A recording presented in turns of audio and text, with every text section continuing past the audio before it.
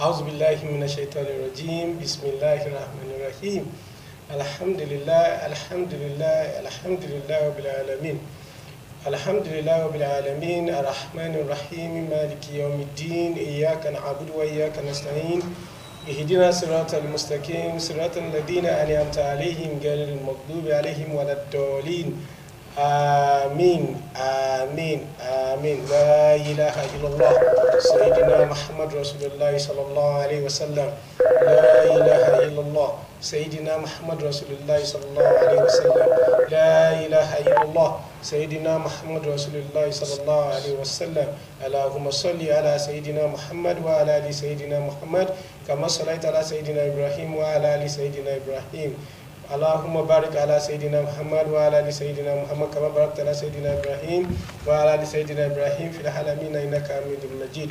اما بعد ايها المسلمون والمسلمات السلام عليكم ورحمه الله وبركاته. We thank Allah for this opportunity and we appreciate Allah for counting us among the people that are still alive today. We say Alhamdulillah. It is out of the mercy and rahmah of Allah that we have been able to witness the 17th of Ramadan. We thank Allah Azza wa Jalla for giving us that opportunity to witness today, inshallah. This is Al-Haq Network live on ITV, inshallah, and today we are going to be starting our program with the Al-Bayaan segment, and today we are going to be having health talk as we have a doctor that is readily seated to take us on what we have for today. I am Abdulaziz Adekula Adela Nadikomi Omoba, and immediately after the Al-Bayaan segment, we are going to be moving into another segment where our viewers will be able to win gifts.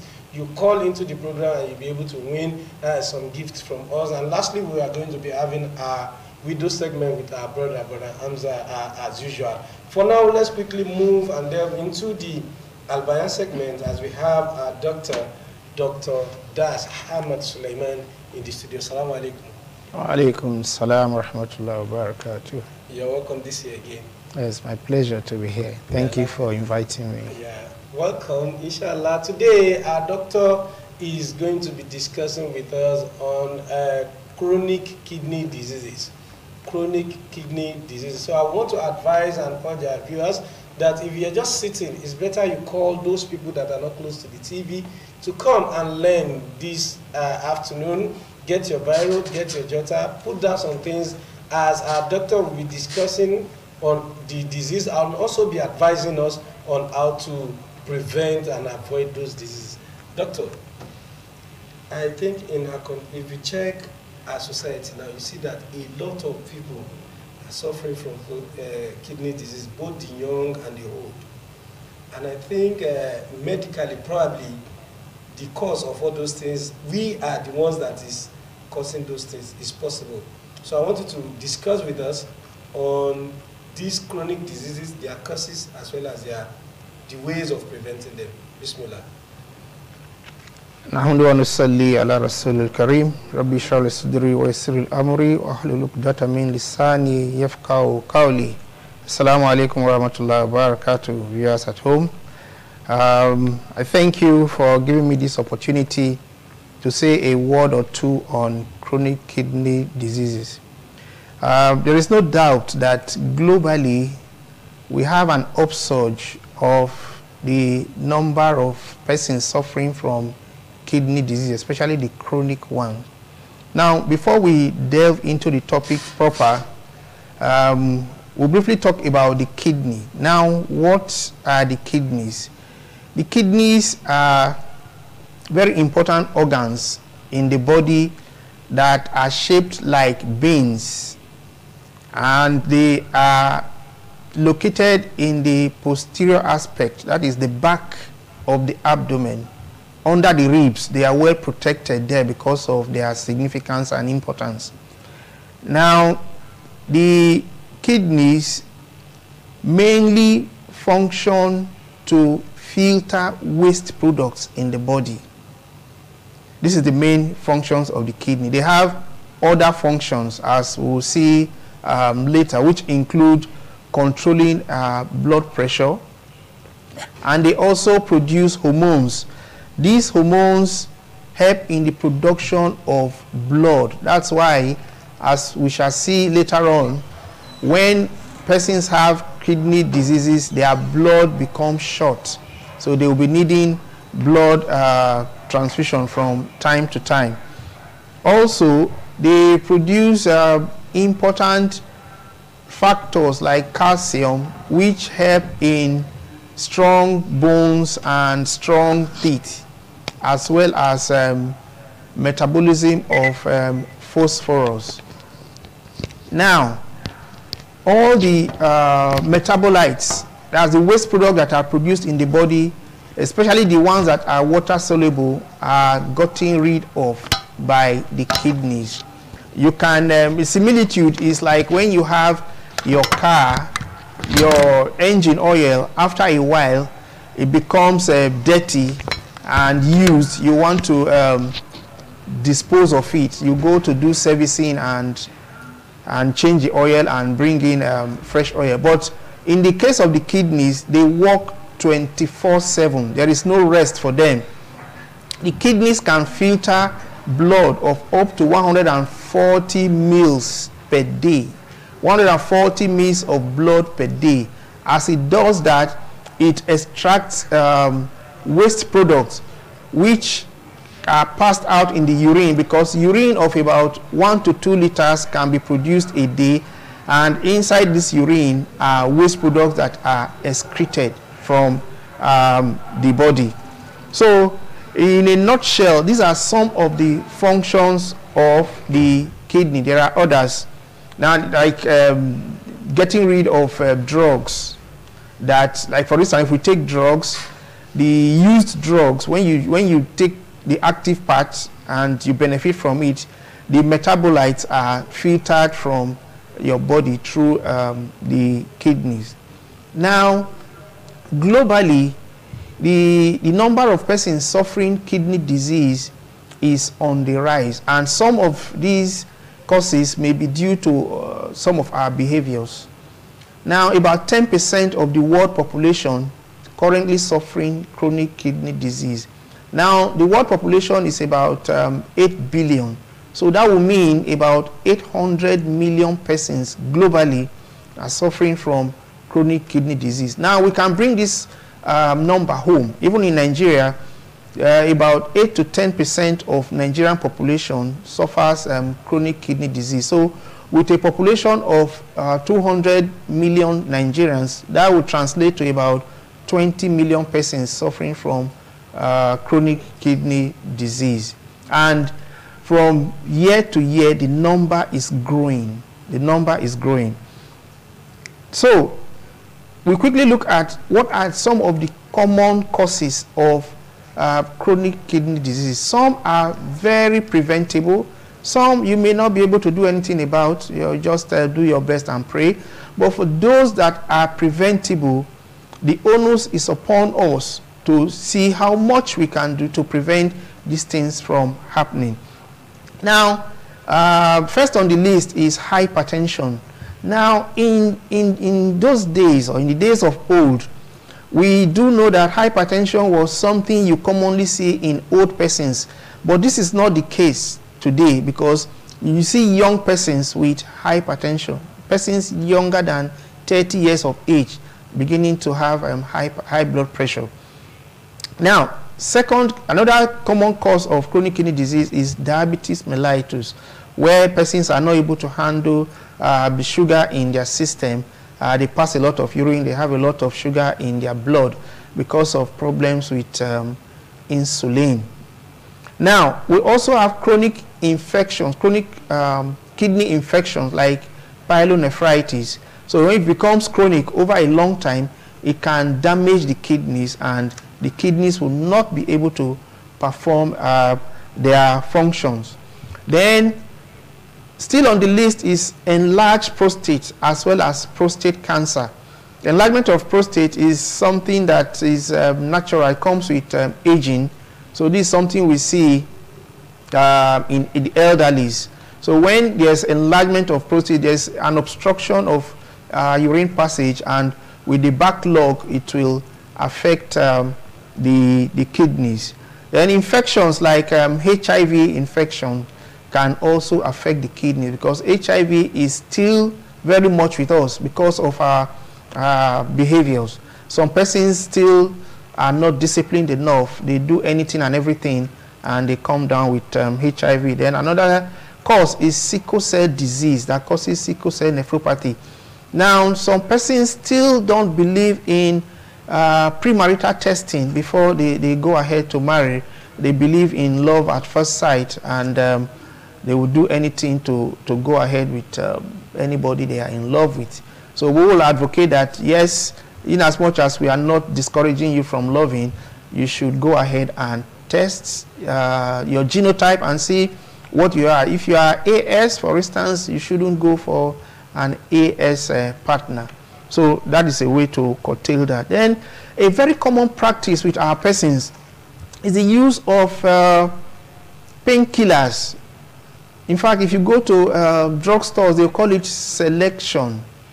They will bring different painkillers, and persons consume these products every day, especially persons that do maybe tedious jobs. Every moment, every time they come home, they have those drugs, and they will take them every day. And over time, these drugs will damage the kidneys, and we have a lot of such patients. Then the one that is very common now is the use of bleaching creams and soaps. In fact, the world over, Nigeria is the country that has the highest number of bleaching persons. And this is very worrisome, because even today, men even compete with women in bleaching. Before now, we used to know of certain tribes and certain gender, like women, will bleach more. But now, the men counterparts are giving them a run for their money. So the use of bleaching cream and bleaching soap, because these products contain heavy metals. So these metals are deposited in the kidneys as well as other organs of the body, and over time we begin to see the effect. So even the ones that it says organic product, natural products, they all have their untoward effects. So these are some of the common causes of chronic kidney disease. Now, for chronic kidney diseases, how will you suspect that you may be having kidney disease? The bad thing with chronic kidney disease is it will not show initially. So unless you go and check, you may not know that you have chronic kidney disease until it gets advanced. When it gets to an advanced stage, that is when you begin to see that, yes, something may have been going on. But commonly, the things you'll notice is maybe your urine may begin to foam like soap, which shouldn't. There's some form of frothiness that is foamy when you pass urine, but when it becomes excessive, yes, that is, it's a sign that you are passing a lot of proteins in your urine, and you must go for a check. Then you may also notice that the amount of urine you used to pass is now reducing, because the kidney is the organ that makes urine and forms urine and excretes urine along with the waste product. So when the amount of urine you begin to pass is reducing, that is also another warning that something may be going on with your kidneys. Then you may notice that your body may be swollen, maybe starting with the feet, your face, and sometimes the abdomen. So this is another pointer that something may be wrong. Then you get tired easily. Persons that have kidney disease get tired easily. We did mention earlier on that the kidneys are responsible for producing blood. So when the blood gets short, you get tired easily. Things you could normally do, maybe walking short distances, housework you could do before without getting tired, you find them very tedious to do. That's because blood is life. Blood is like the fuel that the human being uses. Just like blood is to man what fuel is to the car. So you get tired easily, and maybe you begin to notice that your blood pressure may begin to rise. So if you notice all these things, until you go for a check, you may not know that something is wrong. Even when your blood pressure is high, it may not give you any symptom. You may not feel anything until it becomes so high, and the person may either have a heart attack or a stroke, and the next thing is you blame village people. But however, if you had acted on time, it would have been picked up early and probably nipped in the bud. So these are some of the symptoms of chronic kidney disease. Yes, thank you very much, sir. We appreciate our guest lecturer who has been discussing with us on chronic kidney disease and some of the causes as well as the symptoms of these chronic kidney diseases. Now, sir, before we throw our line open for our viewers to call and ask questions, I think I have one or two from here.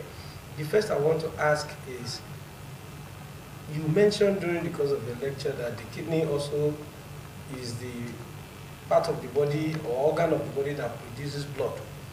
Now, sometimes you said there's possibility of overworking the kidney, and we are asked to always donate blood donation. As we donate, are we not overworking our kidney? Because once we donate our kidney, we need to produce another one. Okay, thank you for the question. It is advisable to donate blood regularly or intermittently. Now, when you donate blood, the kidney will produce fresh blood, which is very energizing. Now, if you don't donate blood, however, the blood cells have a lifespan of about 90 days, after which they will be replaced by new ones. So when you donate blood, it is very good because, one, you are saving humanity, you are saving mankind, and the body will respond to producing more blood cells. However, before you donate blood, the person will be checked to see if the person has adequate blood volume to donate from. So if you cannot give what you don't have. So if you don't have enough, nobody will take from you. So they will check first and ensure that what you have is more than enough for you. So what you donate will not in any way affect you. Okay, the line to call is now displayed on your screen. As you can see, we have 081-2464-3980. You can now call to contribute either by adding to what our lecturer has said, or you ask in questions. Inshallah, the line is open. So, we have a caller on the line already. Assalamu alaikum. Hello, sir. Hello, good evening. I mean, good afternoon, sorry. Yeah, good afternoon, sir. Please, your name and where you're calling from? My name is Abdul Rashid. I'm calling from Benin. Abdul Rashid calling from Benin. Please go ahead with your contribution. Yes, sir. I want to answer a question, sir. You want to answer a question? Yeah. Okay, sorry, we are not on the segment of answering questions yet. We are still on the segment where our lecturer is discussing with us on chronic kidney disease. So maybe you call back at that time when we'll be asking questions. Okay, thank you very much. Aside now, you have been able to tell us some of the causes of this kidney disease. So how can we now prevent them? Prevention of... Sorry, please, I think we have another caller on the line. We've lost that call. Hello? We've lost the call. Yes, prevention of kidney diseases will... Hello? Hello, good afternoon. What are the preventive methods to avoid kidney? Okay, your name, please. The preventive method to avoid kidney. Okay, your name, please, your name. Okay, I'm Osaro. I'm calling from Epoma. Okay, Saro, calling from Epoma. Thank you very much. We appreciate it. Yeah. Doctor will answer the question immediately. Thank you very much. Okay, what are the things that we can do in order to prevent some of these things? Yes. Common things we can do to prevent kidney diseases. One is to take adequate water. Now, you may want to ask me, what's the relationship between taking water and preventing kidney disease?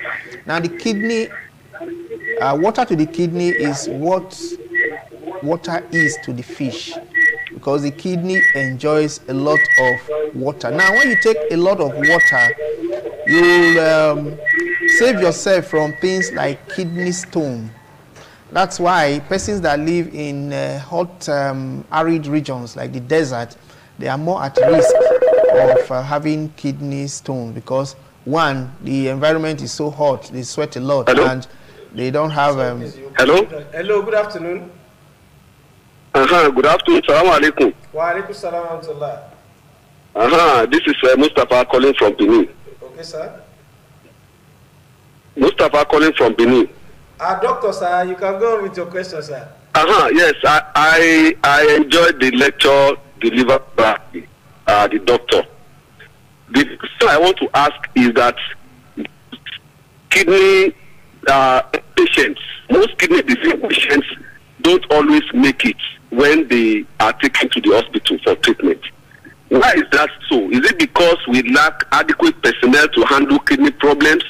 Or is it the facilities that are not there? Why is it that anytime anybody is discovered to have kidney disease, it's like a death sentence? Why is that so? Thank you very much, sir. We appreciate your calling. Thank you for the brilliant question. I think we are on one. We are about to conclude. Okay, let's take this. Okay, I'll take that, and I'll come to the prevention. Now, the your concern are not wrong. I think now the topic is a good one, and callers are coming in from different angles. Hello, good afternoon. Okay, let's go. Now the question on why sufferers of kidney disease don't seem to do well to make it. This is not largely correct. The reason being that, one, these persons, they present late, as we pointed out, and secondly, treating kidney disease is very expensive, from one, dialysis to kidney transplant. Now, when we advocate kidney transplant, it's like replacing your knocked engine with a brand new one. So one, you need the funds. Then you need somebody to donate an organ for the sufferer of kidney disease. So when the funds are available, the organs should also be available. We've seen cases of patients that haven't done kidney transplant. They've lived more than 10 years and still counting, and they are strong. You hardly know that these persons are carrying an organ. So one,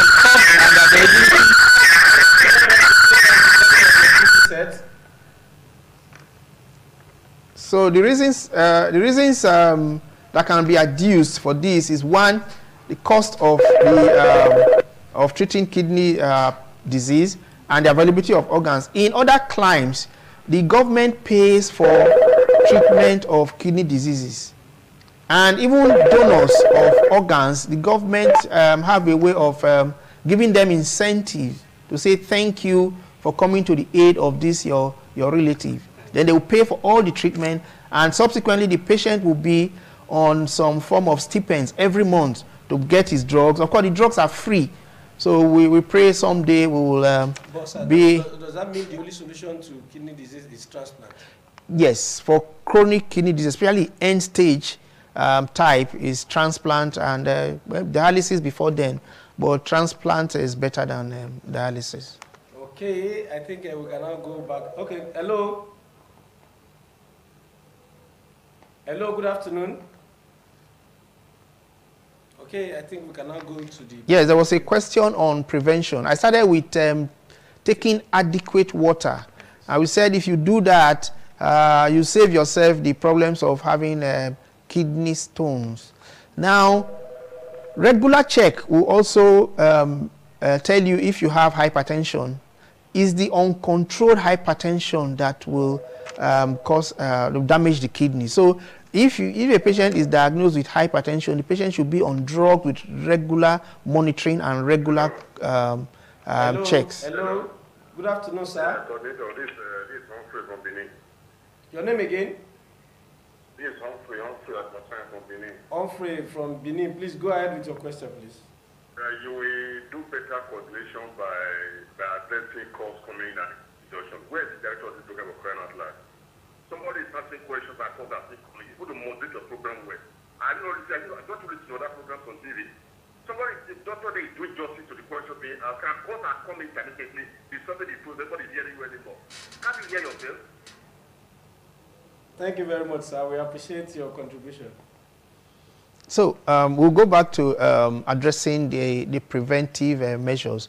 We've talked about water. We've talked about taking your antihypertensive drugs and ensuring that the blood pressure is controlled. Then if you are diabetic too, it's the uncontrolled type that affects the kidney. So you take your drugs, either insulin or the tablet, and ensure that your blood pressure, your blood sugar is controlled. Then we talked about infection, things like HIV. This is something that every man has to, a woman has to take care of. We know the behavioral patterns that will lead to HIV. Now, globally, it is sexual exposures that causes HIV globally. We know other types like blood transfusing infected blood, yes, can cause it, and use of contaminated sharps. So HIV, whatever you do to protect yourself from HIV, yes. Then we talked about painkillers like non-steroidal anti-inflammatory drugs. I won't mention any particular name, but that's the group of the drugs that will cause kidney disease. Then bleaching. We talked about bleaching. Irrespective of the way it comes, whether bleaching soap, bleaching capsule, or bleaching creams, all end up in the same thing of affecting the kidney. So these are some of them. Then for persons that have enlarged prostate, it should be dealt with on time. Either you do the surgery or whatever procedures that will relieve you of that obstruction to urine flow. So these are some of the preventive measures. Then, of course, having done all this, you pray that God will keep you healthy. I want to ask, what of aphrodisiac? Does it have anything to do with kidney? Aphrodisiac, well, if the heart is okay, no. But however, for persons that have heart problems. Please, can you please tune down the volume of your TV set, or you move away from your television? Please, anybody that wants to call, if you want to call us, please, you do us favor by moving away from your TV set, or you tune down the volume of the TV set so that all this noise we are getting will not be coming up. Thank you very much. Please, you can now round up with that. Yeah, the question on aphrodisiac. If normally anybody that has a heart condition is expected not to take aphrodisiac. Now, what's aphrodisiac? That's a big language. It means products or drugs that will enhance sexual performance. That's aphrodisiac. Now, because sexual activity takes a great toll on the heart, so somebody that has heart problems should moderate sexual exposure. That's one, and the use of aphrodisiac. So if the person doesn't have any of these, then it may not have any effect on the kidneys. But however, if it now affects the heart, then there's a relationship between the heart and the kidneys, like that of husband and wife. If the heart has a problem, it affects the kidney, and vice versa. Okay. My name is Osagwe, move away from your TV set. Okay. Okay, so what's the question you want to ask? How do we know that we have chronic kidney disease? Okay. Osagwe, for being to ask that brilliant question with us. Tell me your full name first. Osagwe what? Onahise. Onahise. Osagwe Onahise. From where? Where in Benin? Uzama. Okay. Osagwe, or he said, for being able to win this, go to number 67 Lagos Street and get a gift from them. They are going to give you one small bag of rice, courtesy Al-Bayaan Network. So thank you very much for calling. I think you have discussed what he asked, and you can just probably just give a word of advice to our viewers on. You have discussed about the preventive measures, and I think you talk about drinking water. So, like, what quantity of water is one expected to take per day? A minimum of 2 liters, but if you can go up to 3 liters, better. The more you drink, the better. Now, bringing it home, a liter is about 2 sachets of pure water. So that means 2 liters will be 4 sachets, and 3 liters will be 6 sachets of pure water.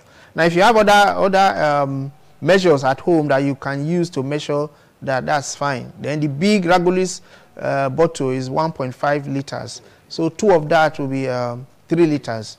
So yes, you take enough, because the more, what will make you know that you're not taking enough water is when your urine is yellowish or dark yellow.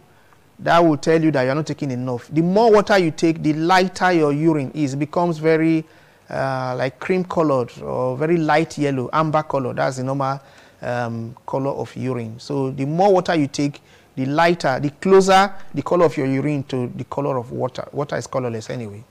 Okay, thank you very much. I think we've all listened to our lecturer. He has been able to tell us the causes, the preventive measure, as well as the symptoms of chronic kidney disease. Now, for people that take drugs without prescription, so what's your advice? That is self-medication, which has its bad effects. Now, we talked about certain painkillers. Now, for these persons that take this drug, they see it as, oh, I'm just taking painkillers. So, but if you were to take drug on prescription, then the doctor will be able to tell you that, oh, this drug is not good for you because of 1, 2, 3 reasons. In fact, some persons have found themselves having a peptic ulcer disease because of use of some of these painkillers too. So drugs should be on prescription and for a period of time. It's not something you take chronically, or because you saw your brother taking a particular drug, you think you can also take that drug, because what works for A may not work for B. So that's my advice on the use of drugs. It should be on prescription. Okay.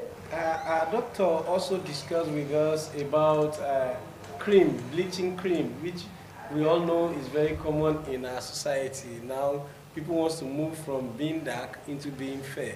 People want to move from being fair into completely white. So what's your advice, sir? People should be proud of the color of their skin. People should know that having a dark skin is protective, especially if you live in this tropical region with a lot of heat and sun. The melanin protects you from the effect of excessive sun. That is why persons that are devoid of this melanin, like the African Oyibos, the one we call albinos, or they are exposed to so much sun, and they don't have the protection of melanin. They are at risk of skin cancers and other types of cancers. So for you who have a black skin, that's a natural protection from the effect of excess sun and skin cancer. So this person should avoid the use of bleaching cream to lighten their skin. Okay, thank you very much. Whether it is natural, organic, or whatever skin cream that you're going to use that will turn your skin from its natural stage is not a good one for you. That's how much we can take on this segment of this program. On this program today, we want to sincerely appreciate our doctor for squeezing out time of no time to be here. We know you are always busy and you have decided to come and make this sacrifice. We appreciate you, and we sincerely believe and hope that next time that we invite you again, you're still going to appear on the program. Thank you. It's my pleasure to be here. Thanks for having me. Thank you very much, sir. We appreciate you. It's on that note that we want to call it a day for today. Until tomorrow again, that will be coming your way with our Quranic competition, inshallah. Same time, 12 p.m. tomorrow, Sunday. May Allah continue to be with us. We say, Assalamu alaikum wa rahmatullahi ta'ala wa barakatuh.